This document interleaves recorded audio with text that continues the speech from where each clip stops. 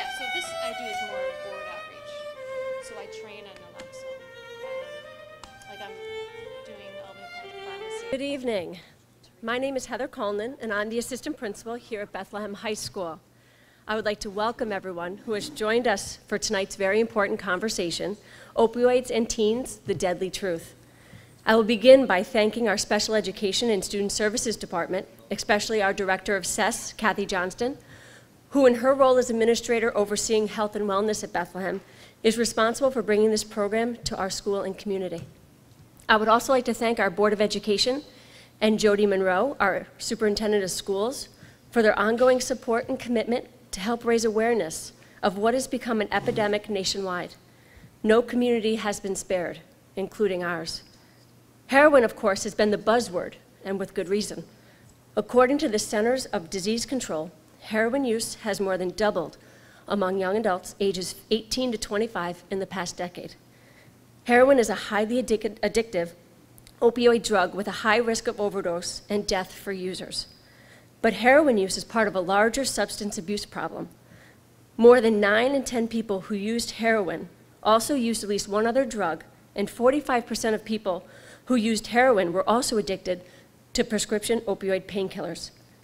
With our presentation this evening, and those our students experienced earlier today, our hope is to promote awareness and a better understanding of a problem that exists right outside our front door and provide tools to recognize at-risk behaviors and resources to deal with young people who may need support and intervention. Tonight you will hear from a panel of experts who include Dr. Michael Daly, Department of Emergency Medicine at Albany Medical Center, Heather King, New York State Board of Pharmacy member and Pharmacy Systems Coordinator and Pharmacy Compliance Officer, Detective Mike Whiteley, Bethlehem Police Department, Jack Daly, Hope House Additions Coordinator, Austin M. and Austin C., who are currently going through treatment at the Hope House. Some of our panelists will share with you powerful personal stories of addiction, recovery, strength, and healing, in hopes that by working together, we can bring about positive change and make a difference in the lives of our youth. We thank all of our experts for their contributions to this effort, and I thank all of you for taking the time to join us this evening. At this time, I would like to welcome Jody Monroe.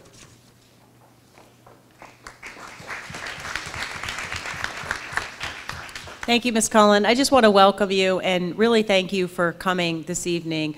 This is a really important conversation and awareness of parents, community, and the school district. So anything we can provide in support of information that you would like, please let us know. I'd really like to thank our panelists. They've been here. They did a student presentation today, a faculty presentation, and they're here this evening to share their experiences and their knowledge with you. So hopefully you'll get good information, and any questions you may have, please.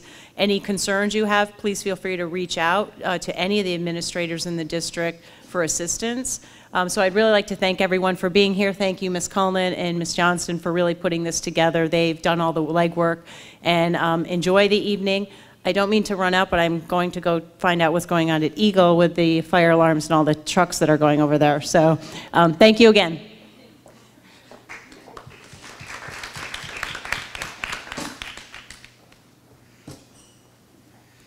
Thank you all. I'm just going to take a minute to make sure I don't get lost in the slides here for a second, which I may.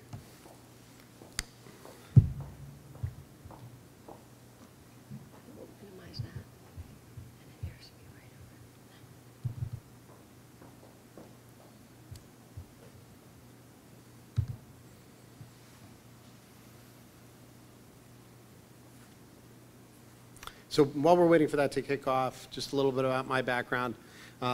I am an emergency physician at Albany Med. I'm also the regional EMS medical director for the 6 counties around Albany and serve the state in both the state emergency medical and state trauma advisory committees. Along the way, my career took a little bit of a detour as the opioid epidemic hit, and I began doing more and more work in terms of bringing the ability to treat opioid overdose to the general population. In 2006, the state of New York passed a law that allowed members of the community to carry the drug naloxone which Heather will tell you a little bit more about in a few minutes. And that took place for just the general public. From there, we started expanding it as well, almost backwards, because paramedics were giving this. We were giving it in the emergency department.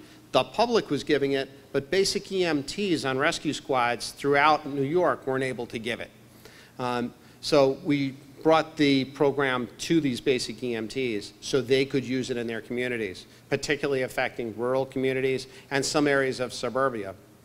We also then brought it to police officers, even more impacting the rural communities where the police officers were getting to scenes 15 or 20 minutes before an ambulance could get there. It seems to make a little bit of a difference.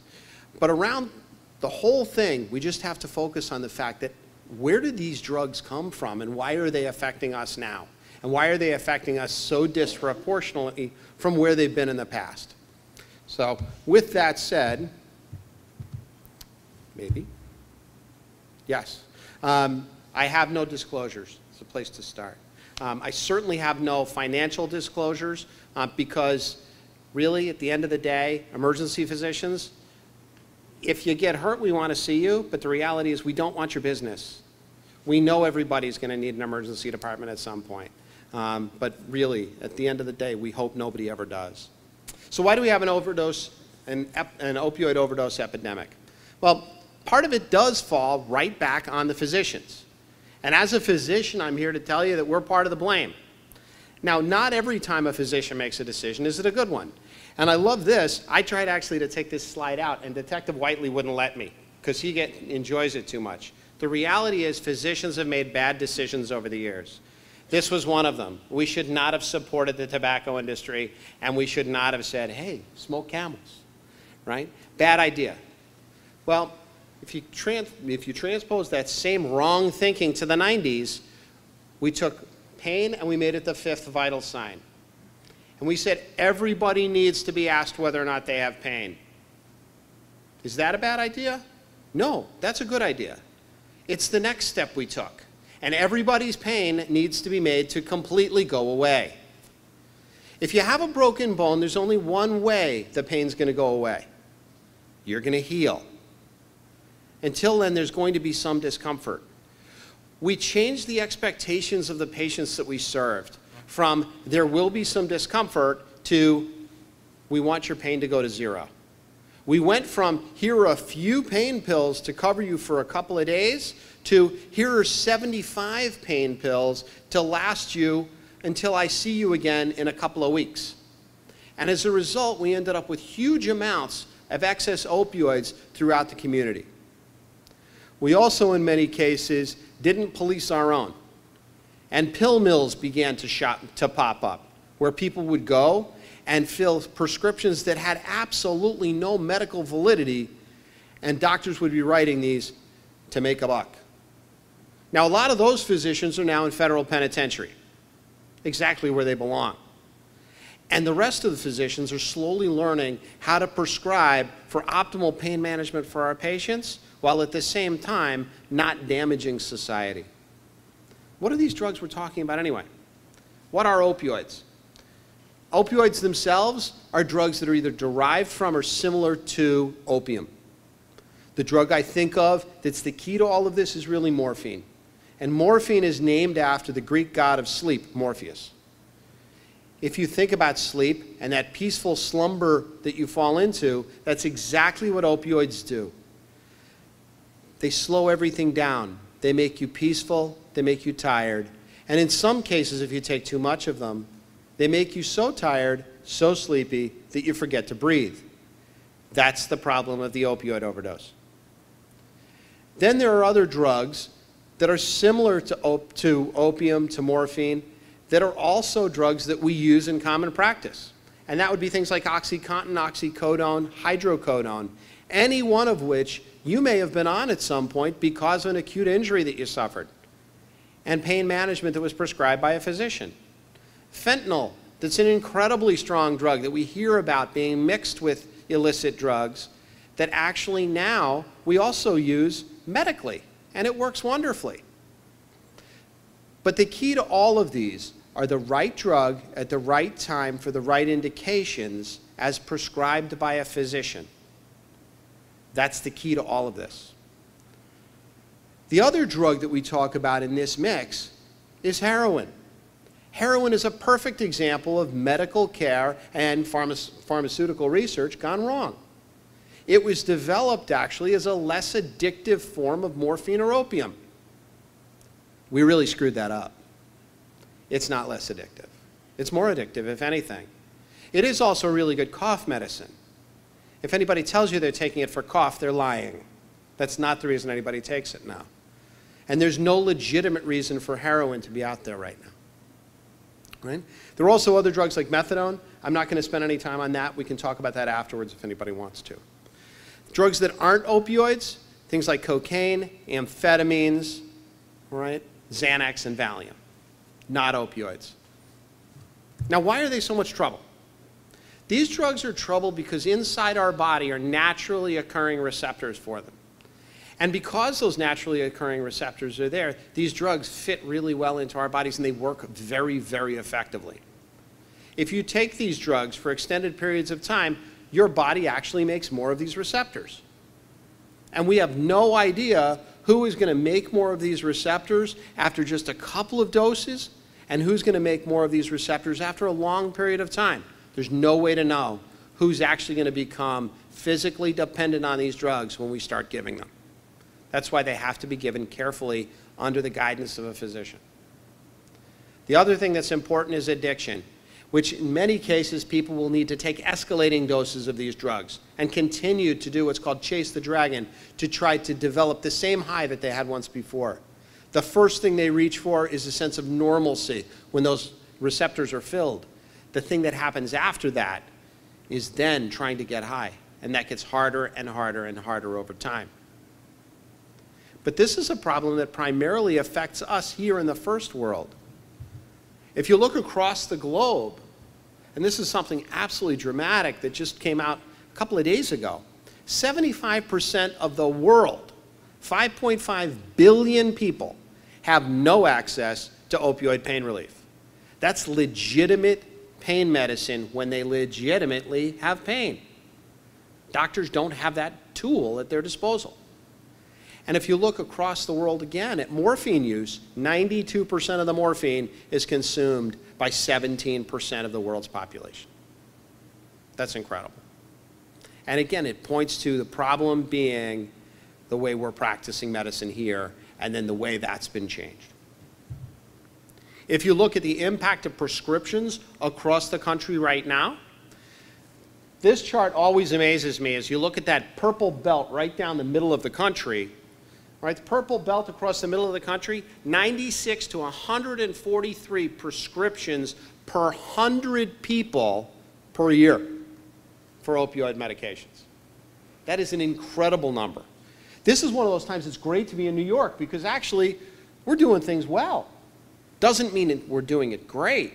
We're doing it better than we are in the purple stripe, right? But that's getting better as well. Over time, we've developed strategies specifically to address overdose. Among those, something that actually a lot of physicians hated when it came out, and frankly I see as something that's been a boon, the iStop program. The iStop program is a prescription monitoring program. Quite frankly, it's a pain. Anytime I want to prescribe a medication that's a control, I have to go online, I have to look up the individual, and I have to see what they've gotten, all of their other previous pain medicine prescriptions.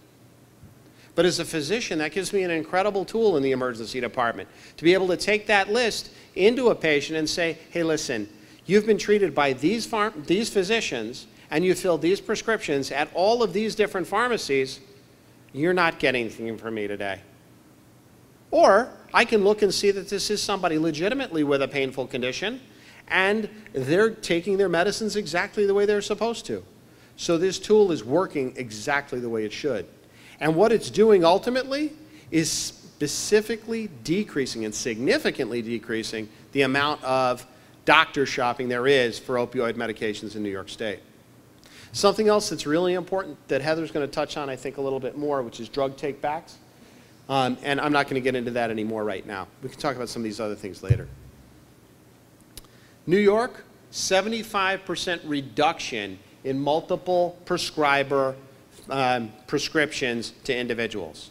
That's fantastic. Absolutely fantastic. That means we're heading in the right direction. And as we look at these pill mills getting shut down, and we look at the multiple prescriber situations decreasing, that's great. We're getting legitimate medicines off the street. We're getting them away from our children. We're getting them out of the communities. Fantastic. But there's a downside. And it's an ugly downside. And that's actually the upsurge in heroin. So we have a resurgence in heroin.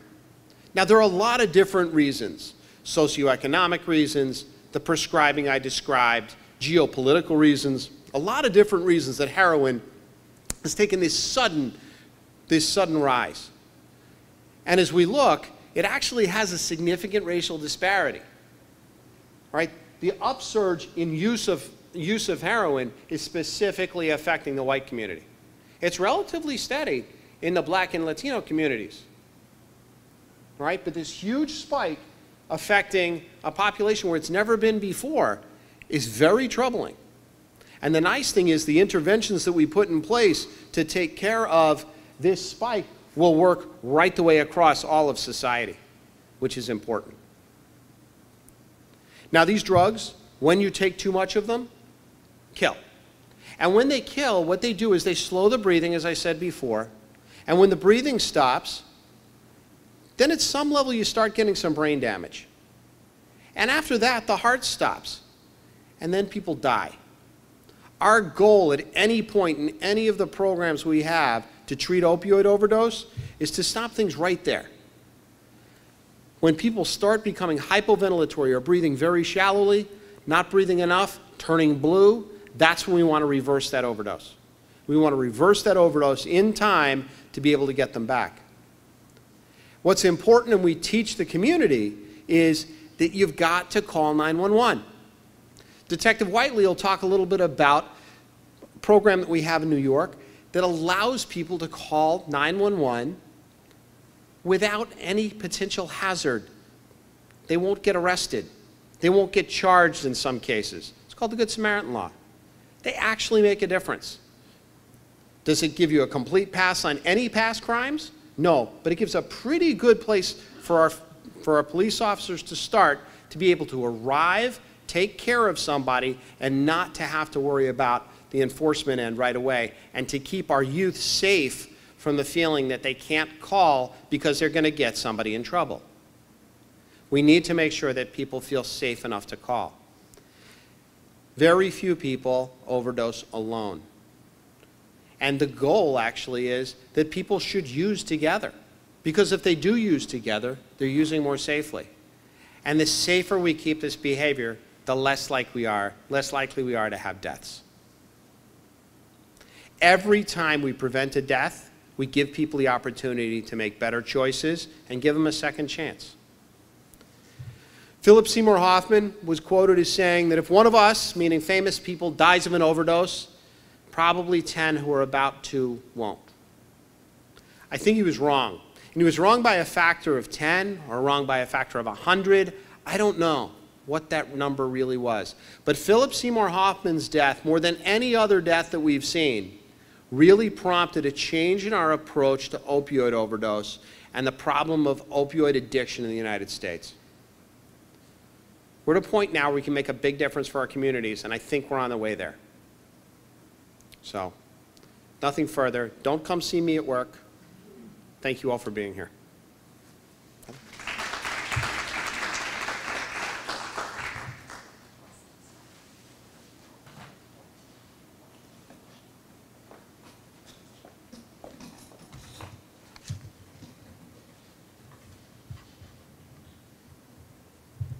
I've been a nice guy when I changed the slide.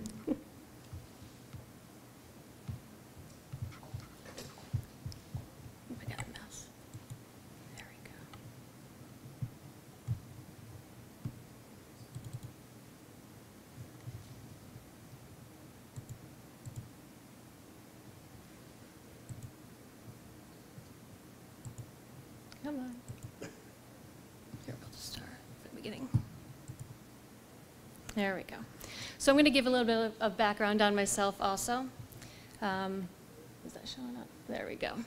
I've been a pharmacist for about 18 years and have been in the field for quite a while. And then recently I started to get more involved with outreach programs through the New York State Board of Pharmacy. And I was also on the governor's iStop committee that kind of created all these problems for the prescribers. And I've really gotten involved with a lot of overdose, a lot of outreach, and now I do a lot of training for naloxone. And we'll get into that a little bit as we progress in this discussion.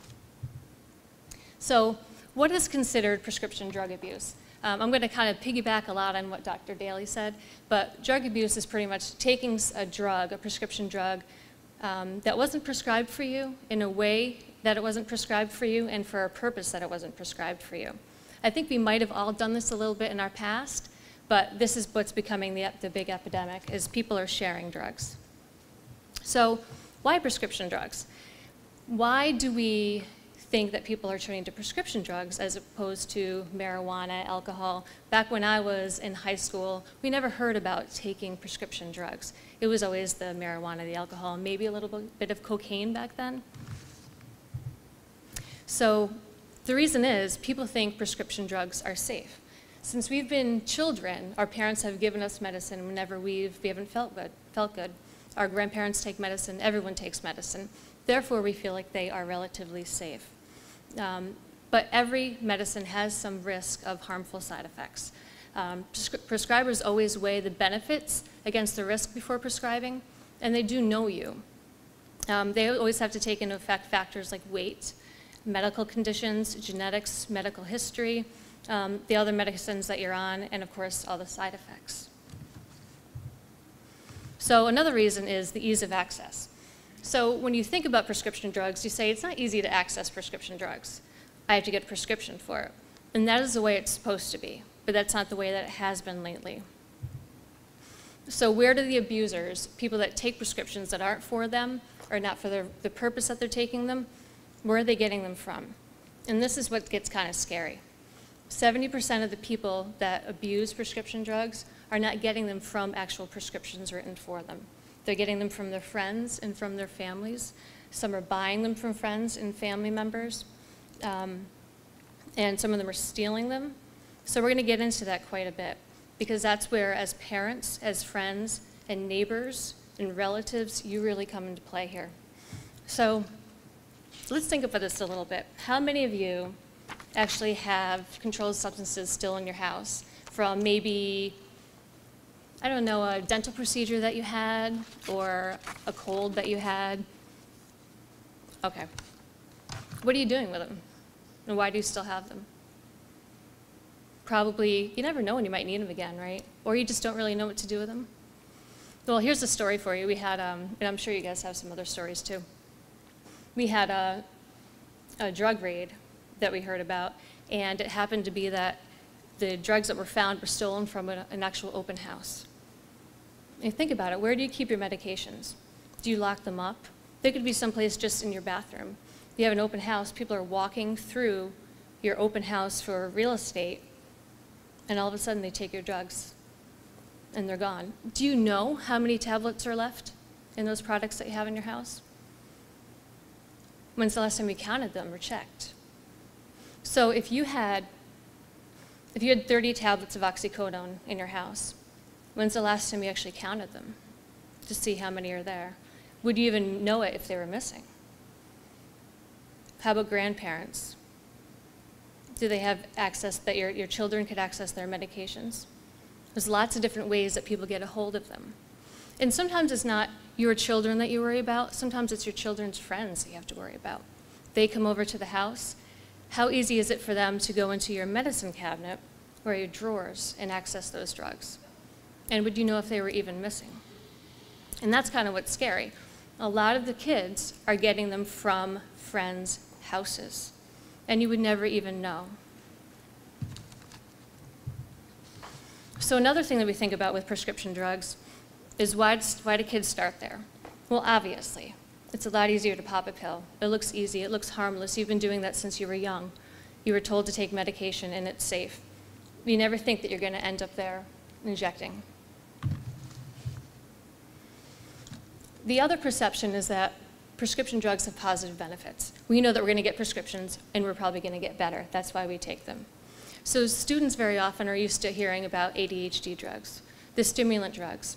They give you better performance in sports, better performance in school, and increase the ability to focus. That is what they're learning about ADHD drugs.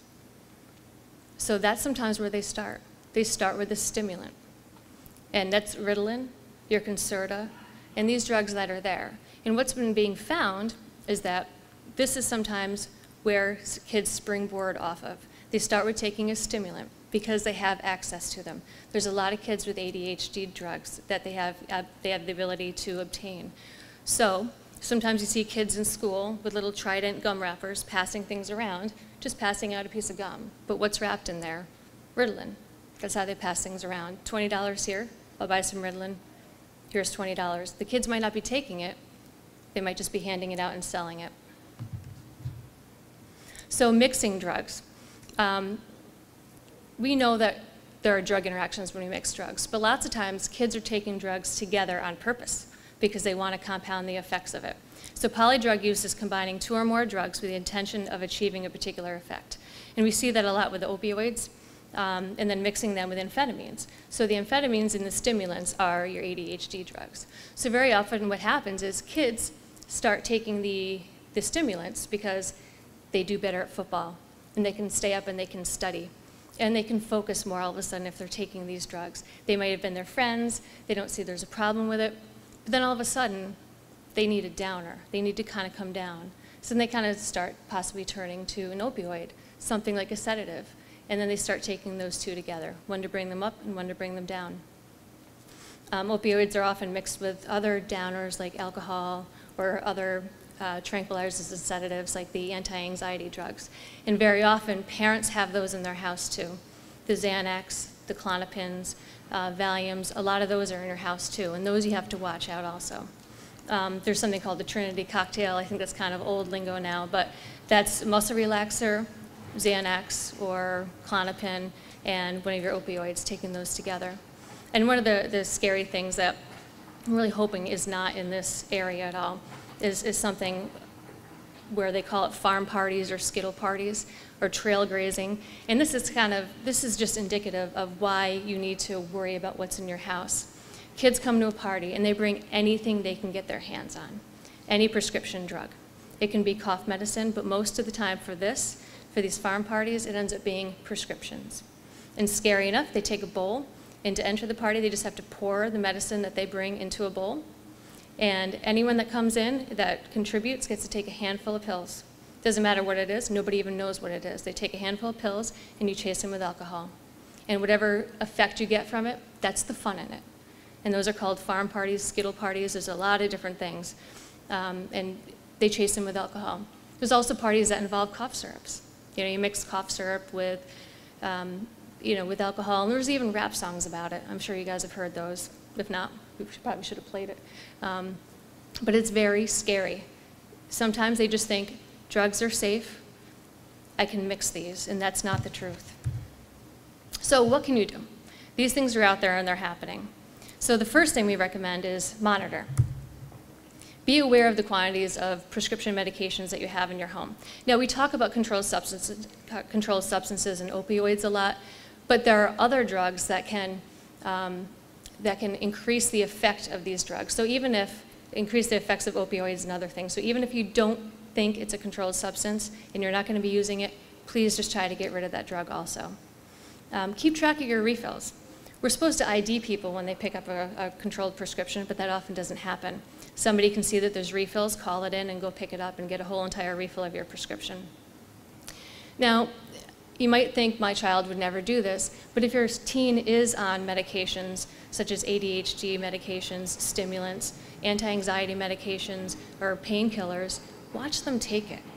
You don't want them to end up being that student that's handing out Trident gum wrappers, that have drugs wrapped in them because they get $20 a pop for it. Or because, hey, you know what, my friend really didn't get a lot of sleep and he really needs to get a great grade on this test, or he really want to win this football game, so I'm going to supply the football team with some Adderall. Don't let them do that. Just make sure they take the medication. Monitor. Even though you think they're old enough and they're responsible, you never know what peer pressure is going to do. Make sure your friends, relatives, and neighbors monitor their supply also. You know, I'm watching my neighbor's cats right now. I can see right on the counter the medications in their house. But what if I was not on the up and up? Would they know how many were missing? I have perfect access. So secure. What would you do with your valuables in your house? What would you do if you had bottles of liquor and you had teenagers in your house? Would you just leave those out? You don't want to do that with your prescription medications. Unlocked medicine cabinets are not the best place for them. I'm not even sure why we call them medicine cabinets. Just for humidity, they're not the best place to keep them in the first place. But keep them locked up and secure. They should not be someplace where anyone can just walk in the house and find them. There are lots of tools out there for you. You don't see them out front in pharmacies, unfortunately, but you will start to see these more and more. There are locked cabinets that you can find. There's a whole bunch of them on Amazon, and they range from like $30 to $80. You can even just use your regular safe, but it's kind of a pain to do the whole, the whole combination. Lock them up if you can. Keep them safe. Keep them away from open view. There's a lot of other cool things too that you can find online or just even in pharmacies. I think over the next year or so, you're going to see a lot of pharmacies carrying some pretty cool stuff. This one's a timer cap, and I'm going to pass it around. You actually put the cap on your vial, and every time you open it, the timer resets. So if anybody was to get into your medication, you'd know that they had been in there before it was time to actually get in there. And this thing will go on for 3 years. It'll last for a long time. Eventually, you will have to change the top. But then every time you get a new prescription bottle, as long as it's the same size, you can just put it right on top. There are also vials and caps that actually have like a little combination on top. You know, but remember, when it comes to these things, if somebody really wants to get a hold of it and steal it, they can just smash the bottle open. This is better for, you know, what we call grazers, the people that just take one, take another, and think that you'll never notice.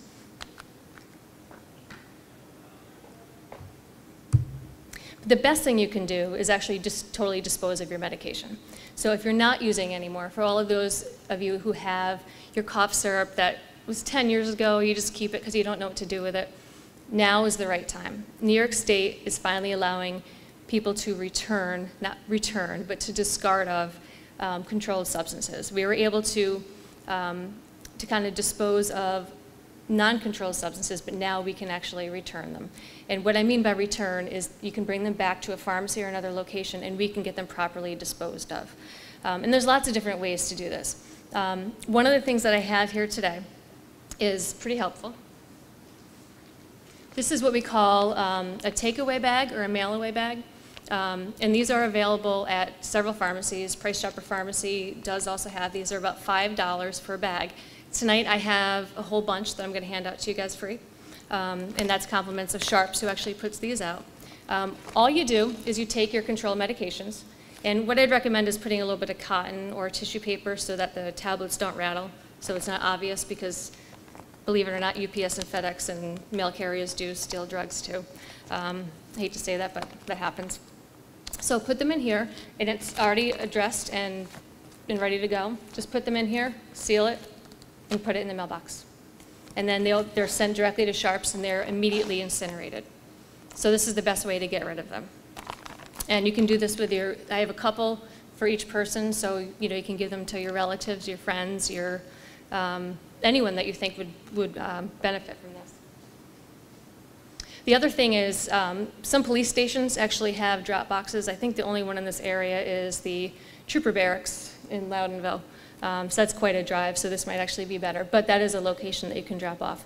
So within the next 6 months to a year, you're going to start to see a whole bunch of boxes like this at pharmacies, which are, some of them are going to be red, some are going to be green. They're not all red boxes, but they're going to be right outside the pharmacy. And you can just go in and you can drop your controlled prescriptions, regular prescriptions, anything that you have, you can just drop them in there. The pharmacist will, when it gets full, scoops it up. It seals right away, so nobody gets to take a look at it. And it's completely confidential. No one ever looks at who put what in there, and it gets incinerated. So that's the best. Disposal is the best thing to do. Now, if you don't want to use any of these options, You can throw them away. Do not put them in the trash. Do not flush them down the toilet. That's a whole nother hour conversation about our water, and as you know, there's a lot of that going on already. But we don't need any more drugs in our water. So if you have to dispose of them at home, take coffee grounds or kitty litter or something and mix them in there with that, and then it'll help break it apart so that it won't have any efficacy and it can't be stolen. So do not flush. So be aware and be prepared. So sometimes in pharmacies, people come in and say, hey, I have a question. I think my kid might be on drugs. And there's certain things that you can look for. And I'm not going to get into that because there's other people that are a little bit more versed in that here than I am. But learn the slang. There's a lot of great websites that can help you learn the slang that your teens are using, what they're texting. That's pretty neat because we have, I've actually been shown a phone that a mom took from her son, and there was a bunch of different terms on there, and we were able to look them up and decide that yes, those were drug terms. So just kind of get to learn the slang a little bit. And I'm not sure if in this area there's different slang in every area, but maybe there's some resources here that could help you with that. And then know your resources. There's lots of great resources out there. Arrowhead is not really necessarily a resource for you, but this is a very interesting site. I actually go on Arrowhead a lot because it helps inform me as to what people are abusing. This is an actual site of people that do abuse drugs and like psychotropic effects, and they actually publish it. Some for good reasons, some for bad reasons, but this is a site where you can kind of gauge what's going on, and you can also learn what people are starting to mix together. So it's very interesting to kind of keep up with the future of drug abuse. So when I say be prepared, not everyone needs to be fully prepared, but if I had a teenager in my house and I had friends coming in and out, I would want to be prepared, even though I might have faith in them that they weren't going to be doing anything wrong. There is something that you can do now if you feel like anyone else is at risk for an opioid drug overdose. And Dr. Daly did talk about naloxone. This only will use can work for opioid overdoses, so we're talking about the hydrocodone, the oxycodone, the fentanyl, the morphine. This is something you can keep. So what naloxone is, it's actually an opioid antagonist. So it can counter the effects of an overdose, and it's non-scheduled. It is a prescription medication. This is over the counter and in Europe, so you can actually walk in and get it in most countries. So what you would use this for is if you thought somebody was having an overdose, there's many different formulations, but you can actually administer this. You get a little bit of training, and then you just administer it, and there's no harmful effects, even if the person's not having an overdose. So right now, you can go into your local pharmacies, and you can ask for naloxone. Now, a lot of people would be a little nervous about that, saying, I don't want people thinking that I have an issue, but that's not the case. We're trying to push people getting naloxone who think that they might have somebody around them that could possibly overdose. The pharmacist will train you and will fill a prescription for you. And there's 2 different formulations that most pharmacists will fill for. One is a nasal spray, and I'm going to pass this around too so everyone can kind of take a look at it. And the other is an auto-injector called Evzio. And this is kind of like EpiPens, if anyone's familiar with that. It actually will talk. If this one's a trainer, so there's actually no drug in it. It will talk and let you know what to do. So if someone's having an overdose. This trainer contains no needle or drug.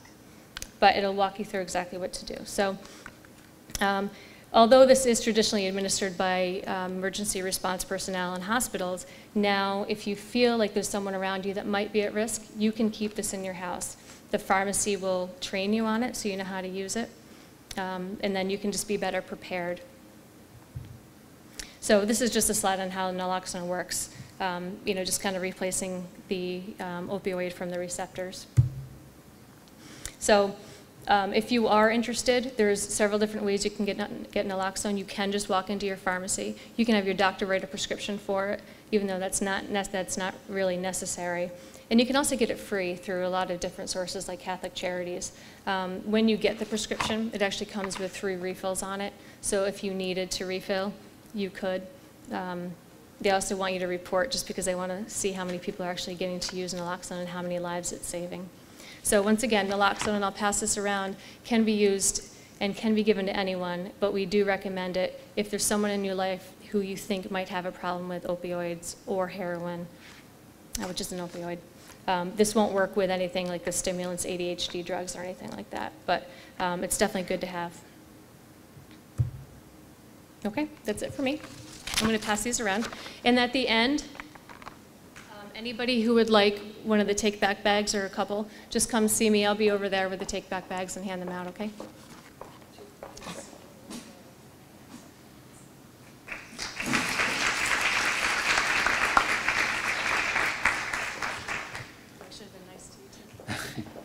I guess we're not nice to each other.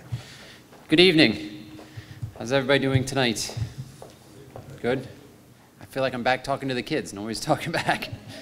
I'm Mike Whiteley. I'm a detective with the Bethlehem Police Department. And when I can find my presentation. So I wanted to, I don't want to take a lot of time because I know there's 2 kids up here that have great experiences that they want to share with you that's going to have a huge impact. So, but I wanted to kind of share with you guys what I told the kids today so that you can go home, so you know what they got, and you kind of help understand where they're coming from as well. My perspective on this is a little bit of, you know, what's going on in our own backyard. The first thing to understand is that what is our population? So within the town of Bethlehem, from 10 years to 19-year-olds, we're talking about 5,000 people, okay? So to break that down into law enforcement involvement, we actually kind of break it down a little bit more again into juveniles and adults, all right? Juveniles in New York State is between the ages of 7 and 15. So the age range that we see routinely is between 13 and 15-year-olds. So from January 2015 until right now, that's not January 16th, I probably should have changed that. So for a year, almost a year and a couple months, we've had 17 juvenile arrests. Unfortunately, one of those was regarding controlled substance possession, and 8 of them were regarding criminal mischief or damage to property. Compared to 2014, when we looked at a total of 21 arrests with no controlled substance arrests, but a possession of marijuana and a property crime. The reason why I added those criminal mischiefs and the non-substance is that when we look at these, a lot of times the common denominator could be a substance. It's either underage drinking parties, coming to and from the underage drinking parties, peer pressure, bad decision making, marijuana use when they're out and about, and a lot of times that while they're under the influence, they're having that bad decision making, and then they're damaging people's property. When we jump up to the older kids, 16 to 19s, we're looking at about 45 arrests, and those are just for substances. 28 of them for possession of marijuana, and then 11 of them for controlled substances. And I broke that down a little bit more because I think it's important to look at the fact of our 18-year-olds in the town of Bethlehem seem to be having a little bit of trouble. They're having the most marijuana arrests. And as we look at this chart on your left, the marijuana possession, that's a violation. All right, so it's kind of like a traffic ticket. That's the lowest offense that they could have. The second chart, or second column there, is the criminal possession of controlled substance, 7th. So that's a misdemeanor possession. That would be for small amounts of narcotic drugs, anything really other than marijuana, prescription drugs, and things like that. Controlled substance, 5th, 3rd, and 2nd, those are our felonies.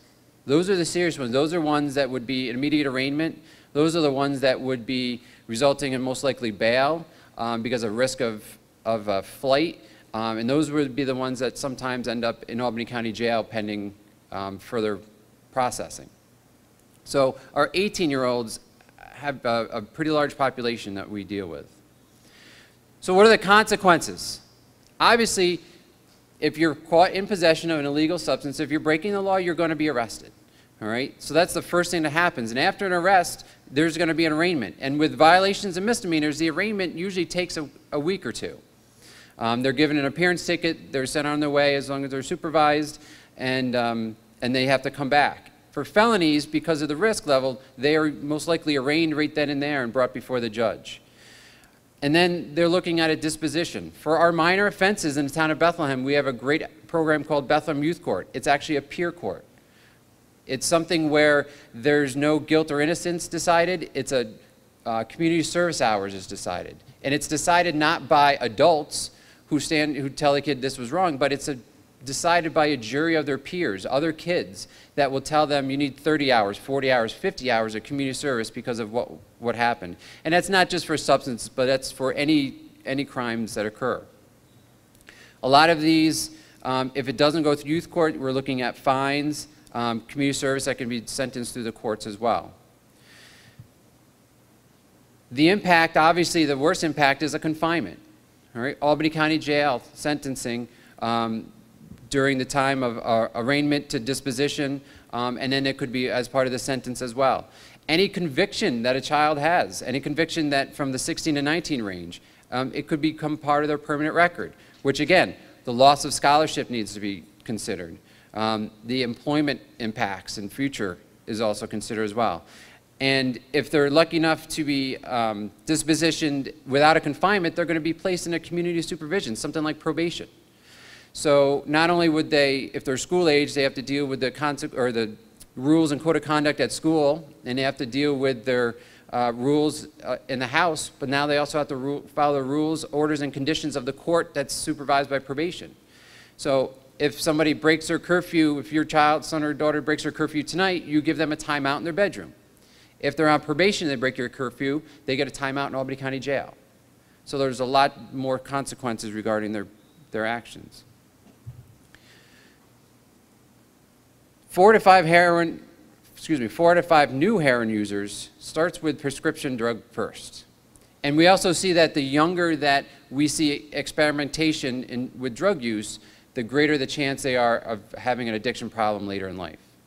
So this is why within the Bethlehem Police Department and the Bethlehem School District, we have DARE program, 20 years in running, longest in New York State. We're teaching DARE to our 5th graders.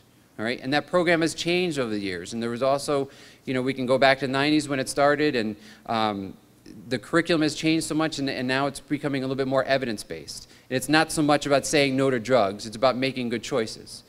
And then in the middle school, 8th grade, they have health classes. And I go to the health classes as well, and we do a presentation like a post-DARE. And then they come up to high school, and we have a Detective Rice at the high school that does work with the kids as well. So with the police department, we're here to support them and to educate them, just like we're here for tonight. And then that final thing that I want the kids to know is that there is protection for them in case they get into trouble. And if you remember prom nights or signing contracts where the kids will call you if they need a ride home. And this is something that this will also help, because calling you is great, but if they say that they're in trouble, they got somebody in trouble, then you have to call 911 and everything else, puts a little extra delay in there. 2011, they signed this Good Samaritan, 911 Good Samaritan law. So basically this says that if someone were to call 911 for a medical emergency that's associated with substance abuse, they are protected from criminal arrest and prosecution. And this relates to not only opioids, narcotics, this relates to underage drinking and marijuana use as well. All right? Because what we were seeing is that before they would call 911, before they would call EMS, they would spend time and clean up the needles, get rid of the drugs, and clean up the scene where this person was dying. And like Dr. Daly said, the time from stop breathing to stop beating is minutes.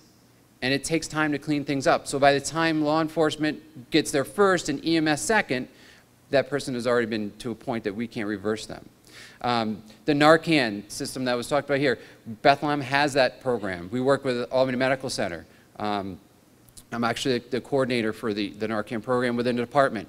All cars, patrol cars that patrol at night, day, night, have a Narcan kit in their AED kit. Middle school, high school SROs have Narcan kits with us as well within the schools. So we have that ability to respond there quickly to make these reversals that we can do. One other thing, and I always forget to put the slide in, is that here in the town of Bethlehem, the stats that I show for the kids, you know, we don't see a lot of possession arrests. If we were to look at adults, if we look at all possession arrests, we don't really have a lot. But what we do have a lot of are regular arrests. We have our petty larcenies. We have our domestic violence. We have identity theft, burglary, robbery, car larcenies. And when we make those arrests and we have those people back in the holding cell, you know, we talk to them. And sometimes they may look like, you know, they're having a tough time. So we talk. And a lot of times what the common denominator with a lot of these crimes for the people that we're arresting is a substance abuse addiction.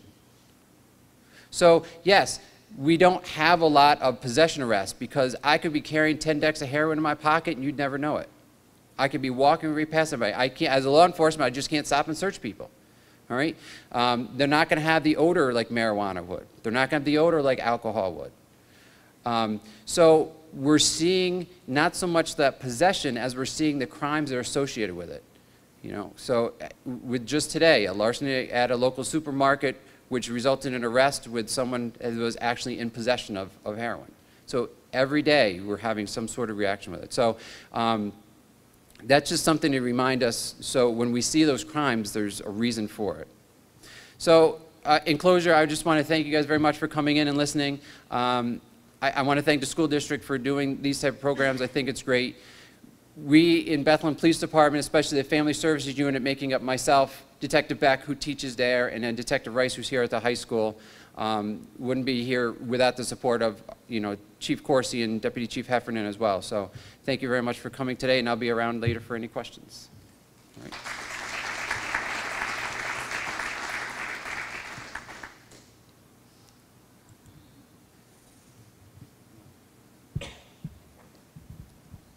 Hi, my name is Jack Daly. I'm the admissions coordinator for Hope House Adolescent Unit, and I have a master's in business administration, and I'm a credentialed alcohol and substance abuse counselor.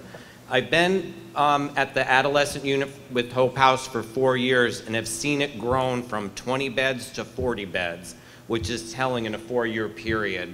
Over that time frame, I've seen the opioid and other drug use escalate from about 30% of our population, climbing more towards 60%. And in the girls' house, I find it even a little bit higher.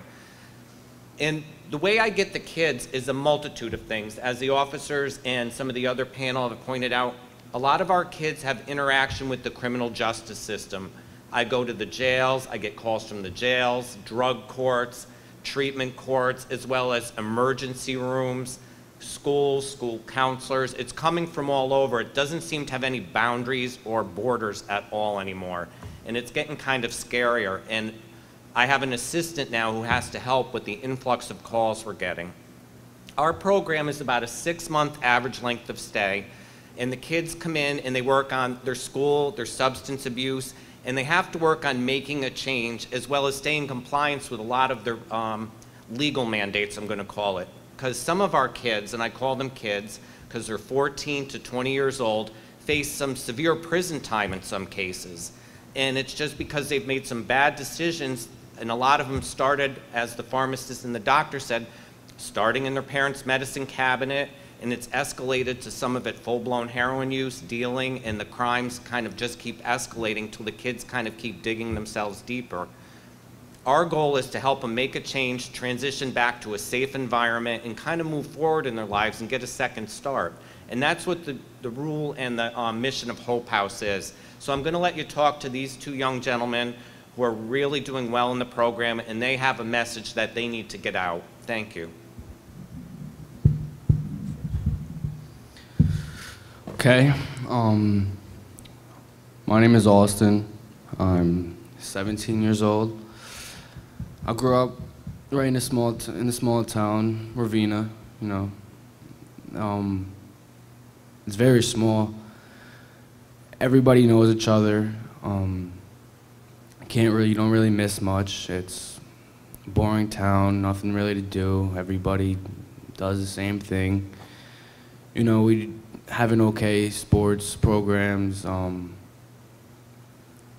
We have a lot of good students, but it's, you know, it's up and down depending on what it is. But tonight I'm gonna share a little bit of my experience, strength, and hope, and kind of just where I started off to where I am now. And it all started in 7th grade, about 11 or 12 years old. Started smoking weed, and it wasn't anything I did on a daily basis, but it was something I liked. And my older brother did it, and that's something I kind of like looked up to. And he's someone I looked up to, and I, you know, thought that if he was doing it, I could do it. And it started progressing over the year. Started getting into trouble in school and stuff, but I was still doing what I had to do, and it really didn't like have a control of me yet. And by 9th grade, I was doing it every day. Started failing school. About halfway through my freshman year, I got expelled. I ended up catching a possession charge in school of marijuana and got put on probation. I did like about 6 months on probation, but since I was only 14, they couldn't really do much. They didn't really have much power over me at all. I was still smoking, still doing what I was doing. Didn't really listen. You know, I stopped listening to my mom. Never really had my dad in my life much. He has always been, he was in the military, so he was always all over the country. So it was just me, my mom, and my little brother, and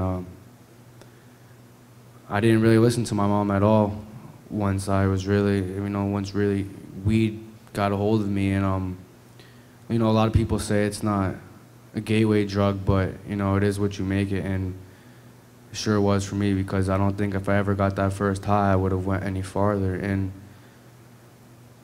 about 10th grade, I failed 9th grade twice, finally made it to 10th.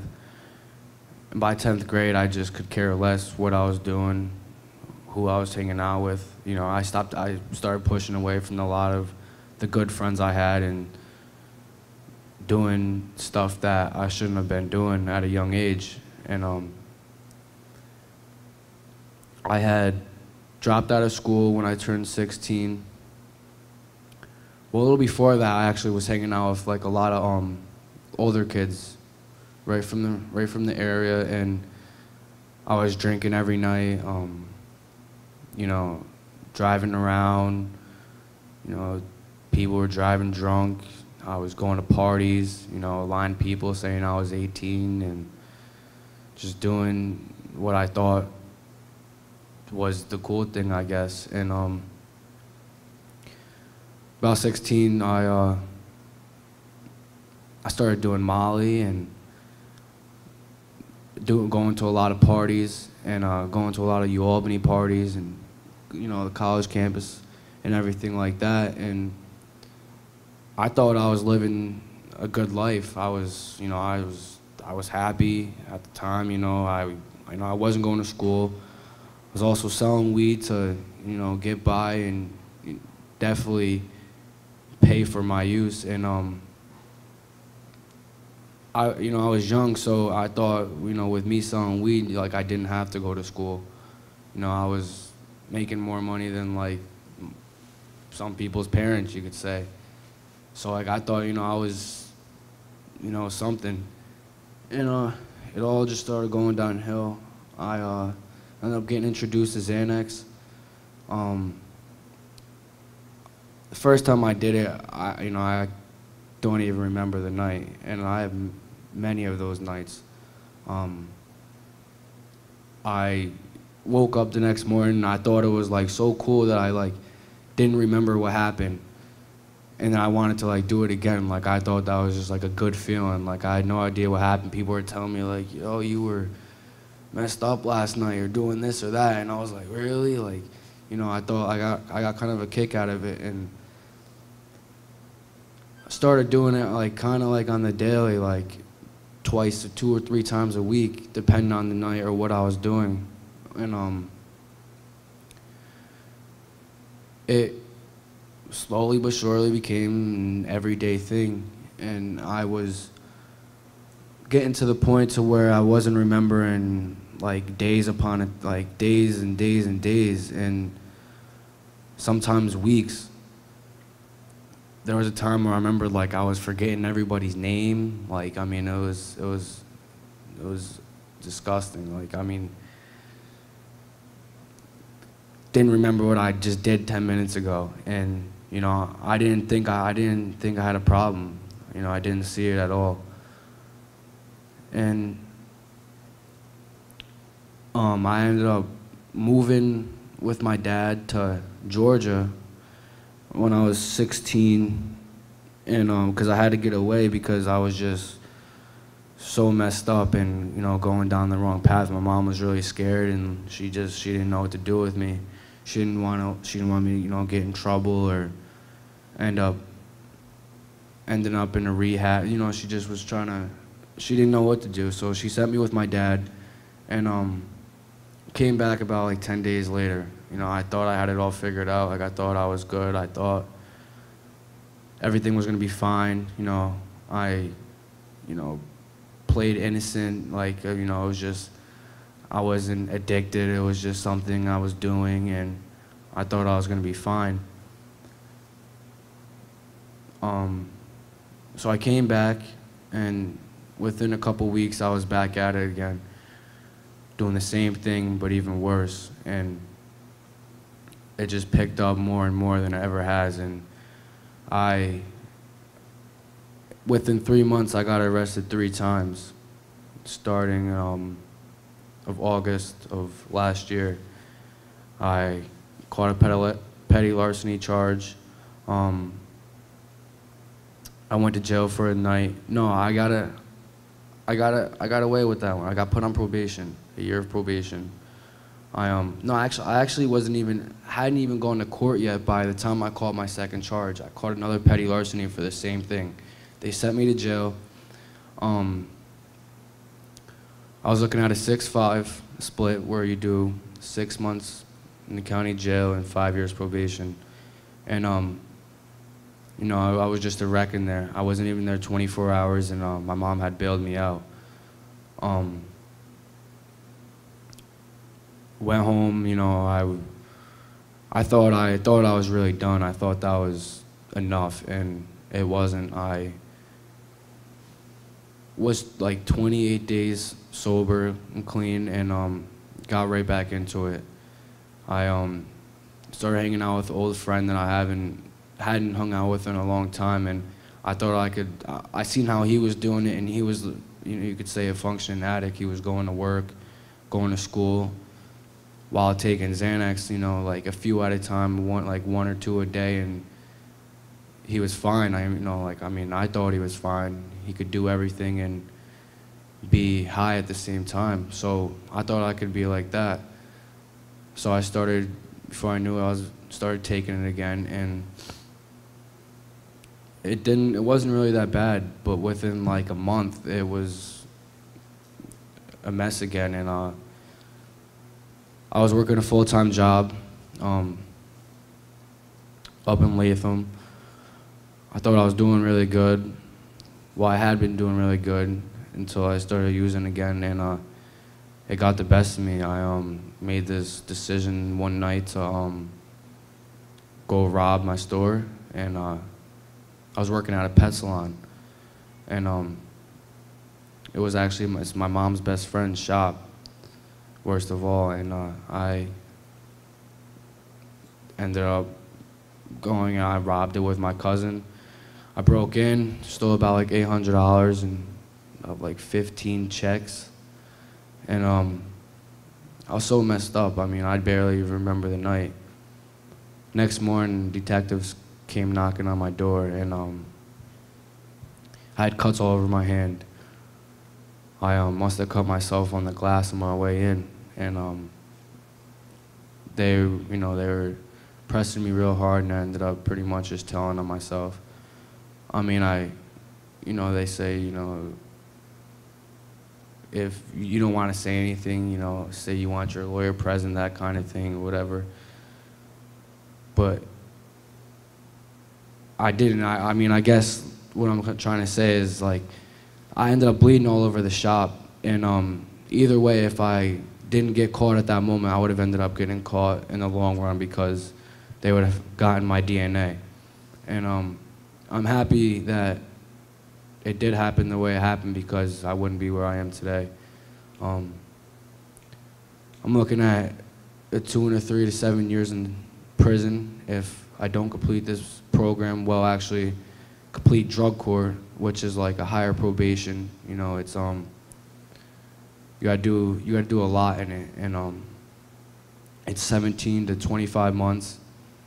So it's gonna be a long road, but I've been sober for 5 months and 4 days, 154 days. So it's the longest I've been sober in a long time, and it feels great. And within the past 2.5 months that I've been in Hope House and the 3 months that I spent in jail, I've learned a lot. I don't ever want to go back out and do what I was doing. I feel great. I'm healthy. I got a really good relationship with my family. I'm getting a lot of trust back, and and overall, I'm just learning like who I am without having to use and be who I was, because it's been a long time since I've been sober in the past 3-4 years. So with that, I just want to thank you guys, and that's it.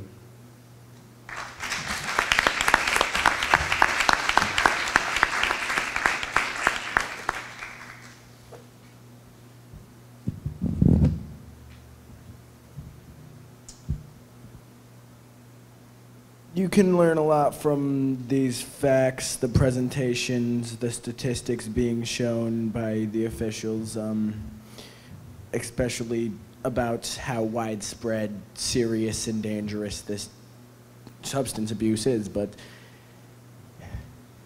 unless you've had a first or second-hand experience with it, you never really get to witness how destructive it can be.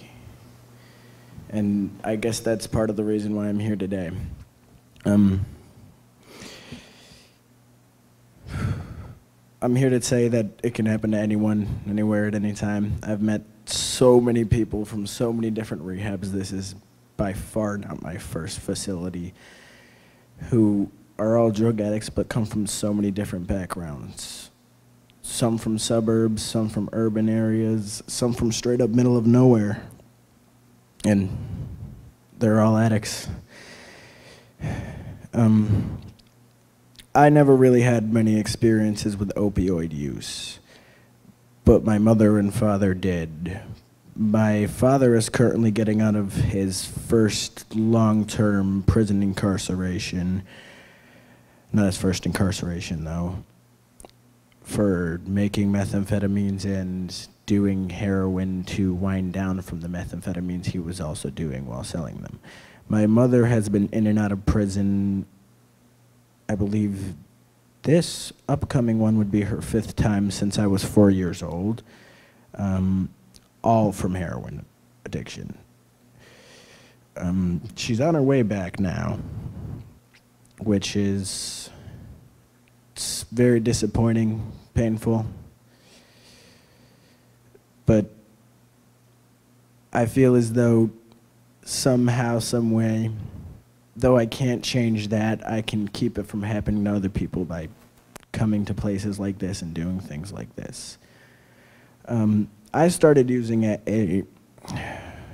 my father was the first person that used with me, which is another point I'd like to make. Kids can start using in the most unexpected of ways.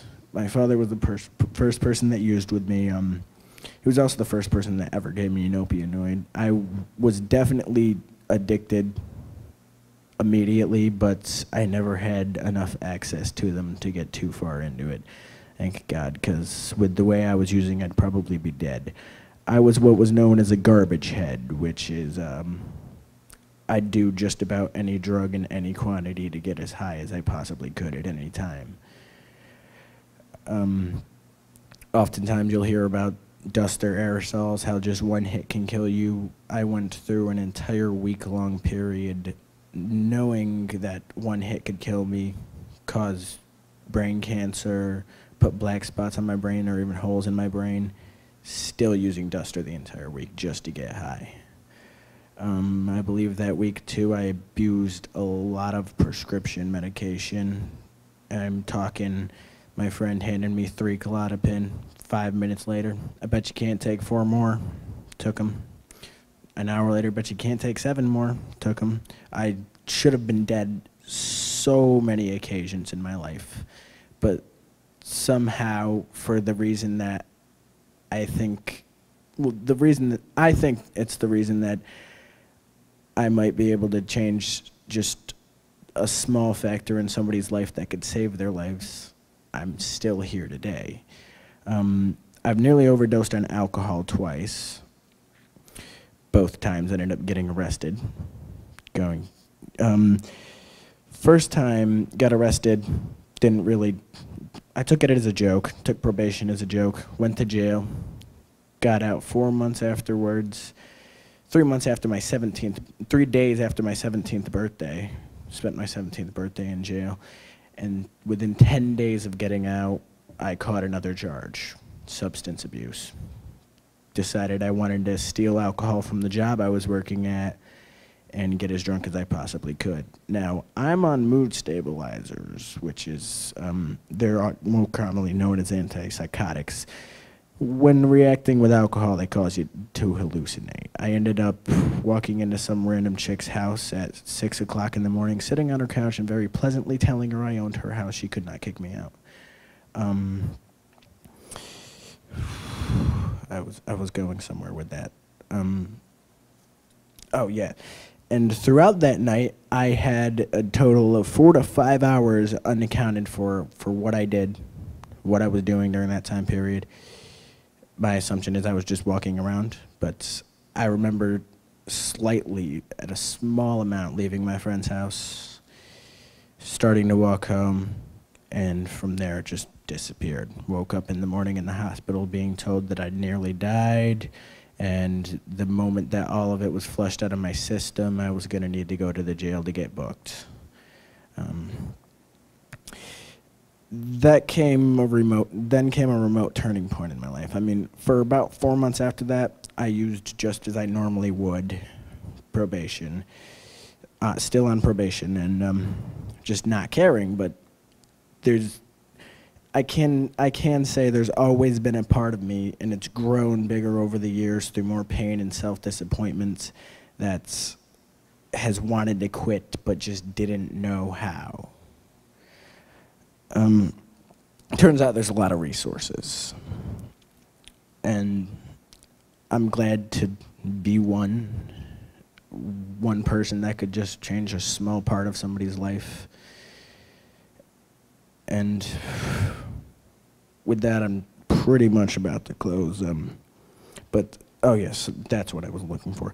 I've been to a lot of these speaking engagements, and one thing I've tended to hear, and I know a lot of you are parents, is that parents tend to have this thought of, not me, couldn't happen to my kid. It can, and if the community, every community as a whole, doesn't do something to stop it, it will eventually end up happening to a lot more people. I'm glad that people have come together to stop it, but there's still a lot more that needs to be done. Thank you guys for attending this. It means a lot.